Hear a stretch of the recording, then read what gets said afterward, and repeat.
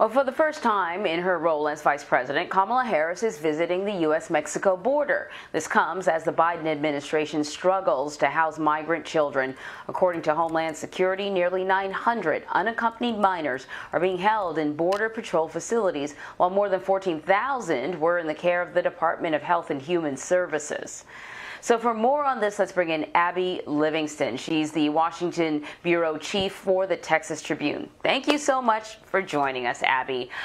So what can you tell us about Vice President Harris's visit to Texas? What's her response after facing criticism for, what at least the Republicans are calling a delayed visit?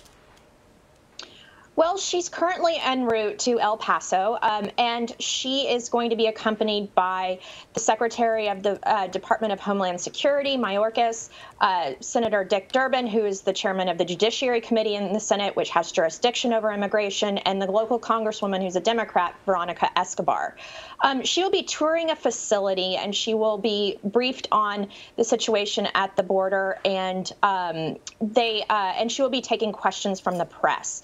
And the White House last night pushed back, as they have before, on the criticism that she's not been down there, to remind reporters that she is the former senator and attorney general of California, which has its own border. But her critics will counter that the border is very long and very different from place to place. So the Biden administration has reunited 24 migrant families over the past week. What's the significance of these reunifications as President Biden rolls back some of the Trump administration's immigration policies?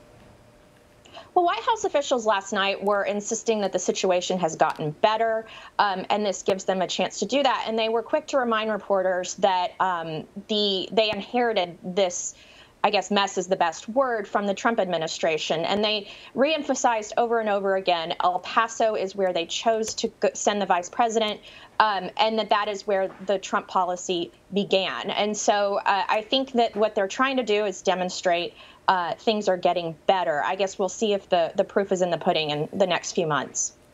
So with policy changes happening at the U.S. Mexico border, what can you tell us about what's happening with thousands of migrants who now have a second chance at reapplying for asylum in the U.S.? I'm not fully briefed on that. What I can say is in Congress, there is some legislation moving to increase the ability to process some of these migrants. But it is a very intractable decision, and Republicans are watching every move of this. And I can tell you, with members of Congress from Texas who don't even represent the border but are Republicans, they will say there is no issue their voters care about more. And so this is just a highly intractable situation that occurs every few years, especially during the summer when the temperature's warmer and migrants come up. But the Biden administration says over and over they're trying to address the problem in Central America, which is the root of it, before it escalates to the border.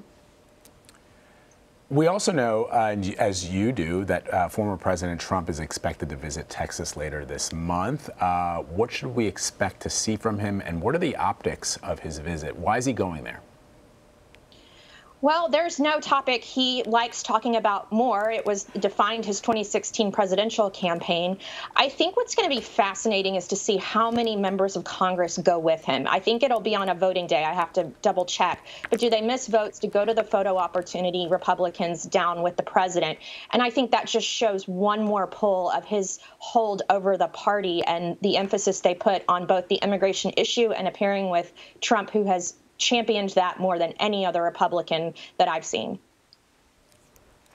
All right. Abby Livingston, thank you very much as always. We appreciate it. Thank you.